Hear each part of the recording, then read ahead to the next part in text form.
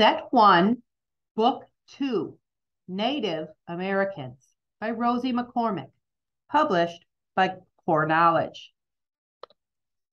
Native Americans, Core Knowledge, History and Geography.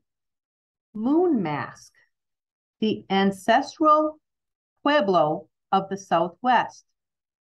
Native Americans of the Pacific Northwest. People of the Eastern Woodlands. Table of Contents. Chapter 1, Little Rabbit of the Eastern Woodlands. Chapter 2, Little Rabbit Goes Fishing. Chapter 3, Una and Len of the American Southwest. Chapter 4, Una and Len Celebrate Spring. Chapter 5, Hilke of the Pacific Northwest. Chapter 6, Hilke Goes Fishing. Chapter 7, Hilke and the New Totem Pole. Chapter 1, Little Rabbit of the Eastern Woodlands. One sunny day, Little Rabbit was chopping wood outside his family's longhouse. His father, his uncle, and his brother had gone hunting. Little Rabbit wasn't old enough to go with them. He was always sad when he was left behind. A longhouse was made out of wood. Often, many families lived in one longhouse. Sometime later, Little Rabbit heard the sound of voices. Little Rabbit looked deep into the woodland and saw his brother, his father, and his uncle returning from the hunt. His father and uncle were carrying a white-tailed deer while his brother held a turkey in each hand. Native Americans used the meat from the animals they hunted for food. They used animal furs to make blankets. They used the skins to make clothes and shoes. Little Rabbit smiled as they walked toward him. His father patted his head, and his brother showed him the turkeys. Little Rabbit knew that hunting was important to his family. "Can I go with you next time?" asked Little Rabbit. "Brother," said Little Rabbit's older brother, "your arrow never hits its target." Little Rabbit's father touched his shoulder. "Soon you will be ready to hunt," he said softly. "When you are, we will have a feast. Just as we give thanks for nature's gifts, we will celebrate you." Chapter 2, Little Rabbit Goes Fishing. Early the next day, Little Rabbit went to the river with his mother. He may not have been allowed to hunt, but he knew how to fish with a line and a hook made from deer bone. The river water was icy cold. His mother began to fill a large basket with water for drinking and cooking. Native Americans sometimes fished with a line and hook. Something tasty for the fish to eat was attached to the hook. Little Rabbit began to fish. On the river's edge was a canoe that the family used for traveling up and down the river. 2 paddles lay inside the canoe. Little Rabbit's father and uncle had made the canoe themselves. Little Rabbit loved paddling with his brother upriver to fish with nets. When Little Rabbit's mother was ready to leave, she turned to him and called out his name. "Little Rabbit," she said, "it is time to go back." Just as his mother spoke, Little Rabbit hooked a large trout fish. Little Rabbit smiled to himself. "I am coming," he replied. Brook trout live in fresh water in the eastern United States. They can grow to be almost 3 feet long. Little Rabbit walked happily beside his mother back through the woodland. Along the way, he picked nuts and berries and placed them in a basket his mother had made from leaves and twigs. Little Rabbit couldn't wait to show his brother the large fish he had caught. Chapter 3, Una and Len of the American Southwest. Long, long ago, in a place now called New Mexico, there lived Native American people who were part of a group called the Ancestral Pueblo. The Ancestral Pueblo built homes that were a little like apartment buildings. There were many different rooms for different families, including community rooms called kivas. Most of the rooms were part of the same building. In one of these buildings lived a girl named Una. For hundreds of years, the ancestral Pueblo lived in Chaco Canyon in northern New Mexico. Today, you can visit what was once their home. Una loved to go from floor to floor, visiting her friends, climbing up and down the wooden ladders as fast as she could. In the wintertime, Una and her cousin Len would sit and lean against the stone walls that were warmed by the sun. There they would tell each other stories. On winter nights, when it was very cold, Una and Len sat near the great fires that were built in their homes. During the day, they spent many hours gathering firewood. The firewood was only used on the coldest nights. When winter was over and spring began, Una and Len raced each other across the land that was beginning to turn green. This was a sign that it would soon be time to plant corn. Corn was the most important crop for the ancestral Pueblo. They ate corn every day and they stored it for the winter months and for the times when the rain did not come and nothing grew in the dry earth. Una and Len celebrate spring. In early spring, Una had less time to play with Len. She had to work with her mother and sisters to get the soil ready to plant the corn seeds. Una helped dig up the soil and make long rows for the corn. Near the rows filled with corn seeds, they also planted squash and bean seeds. After planting, the ancestral Pueblo celebrated and thanked Cocopelli, the rain god, for his help. The ancestral Pueblo believed that Cocopelli played a magic flute which brought rain to the fields. Len had once told Una that when the wind blew through the canyons in springtime, it was really the sound of Cocopelli's flute. Now, each spring, Una listened for the sound of the flute.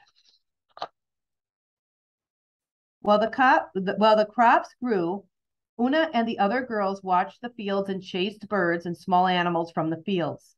Len went off to hunt with the other boys. But in the evenings, Una and Len sat beneath the clear, starry sky and told each other about their day. When the crops were finally ready to be harvested, everyone helped in the fields. The crops were gathered and stored.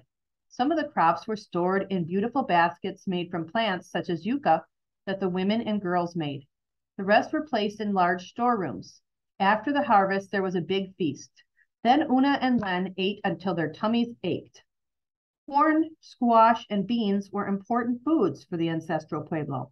These crops are sometimes called the Three Sisters.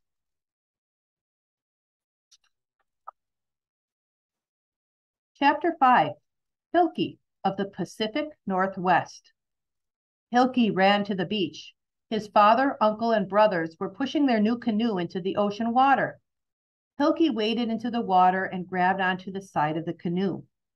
The men had spent many days using their hatchets to turn the tall trunk of a cedar tree into a beautiful canoe. Now it was ready. Native Americans of the Pacific Northwest often made canoes from red cedar trees. Hilke pushed and pulled the canoe as hard as he could.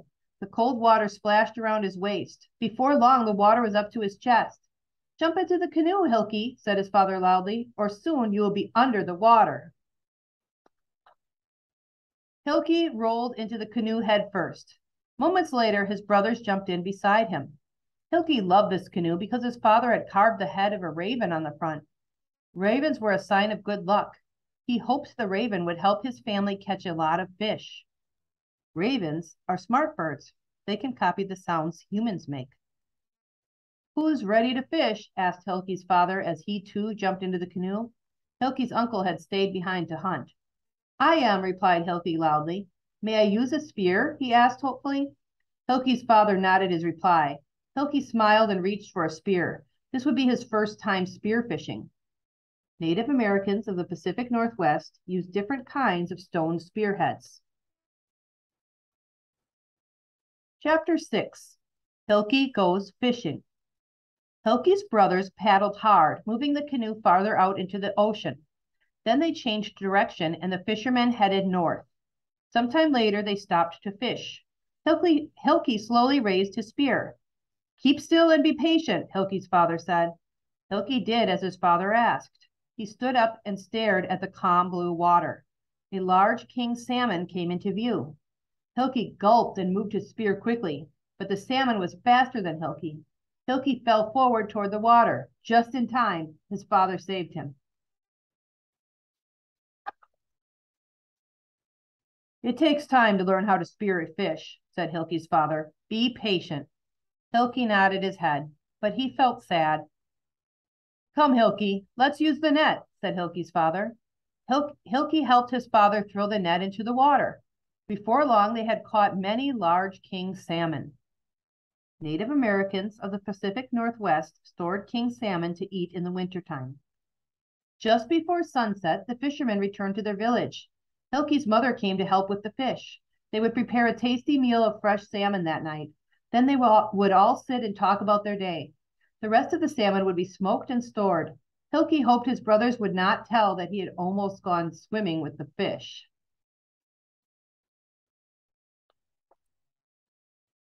Chapter 7. Hilke and the New Totem Pole. Several days later, as the sun was rising in the morning sky, Hilke rolled up his sleeping mat and stepped outside. As he walked through his village, he passed by many totem poles. Totem poles tell stories about Native American history in the Pacific Northwest. That day, the village was planning a gathering called a potlatch. This potlatch was being held to show the new totem pole that Hilke's uncle Mawa had made. The women of the village would cook a wonderful feast. Many gifts, such as blankets and foods, would be given by the chief to the people who gathered. Hilke found his uncle looking at the new totem pole. Is it almost finished? Hilke asked. We need to paint it, said Mawa. Would you like to help me? Hilke's uncle did not wait for a reply. He simply gave Hilke 2 wooden bowls, each filled with a paint mixture of oil, berries, and plants. Animal shapes had been carved into the totem pole. There were birds, frogs, and a bear. An eagle's head was at the very top. For the rest of the day, everyone in the village got ready for the potlatch. Hilke knew there would be lots of food, dancing, gift-giving, and storytelling. Some people would wear specially carved face masks as they danced. Hilke was excited. This is a carved and painted wooden mask of the moon. To some Native Americans, the moon is the protector of the earth.